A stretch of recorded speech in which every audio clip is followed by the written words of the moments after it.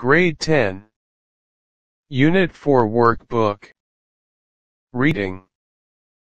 Page 28. A new way of playing computer or video games. Many people, especially the parents of teenagers, do not want their children to spend too much time playing computer or video games, because, they say, it makes them idle and they get out of shape. Now, a company is making a new kind of game which builds up players' muscles as they play. The majority of people who play normal computer and video games now use their thumbs and fingers to press little buttons. But to use the new system, players have to move their whole bodies. They actually control the game by moving a shoulder-high joystick.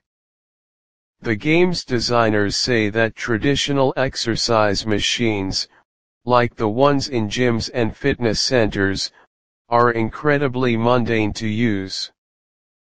People get tired of them very quickly and so they don't exercise for very long.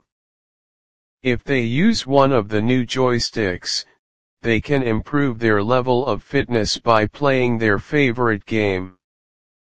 Players build up their muscles by pulling or pushing the giant joystick.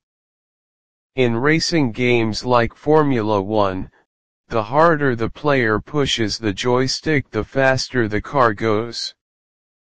If you want the car to go slower, you pull the joystick backwards.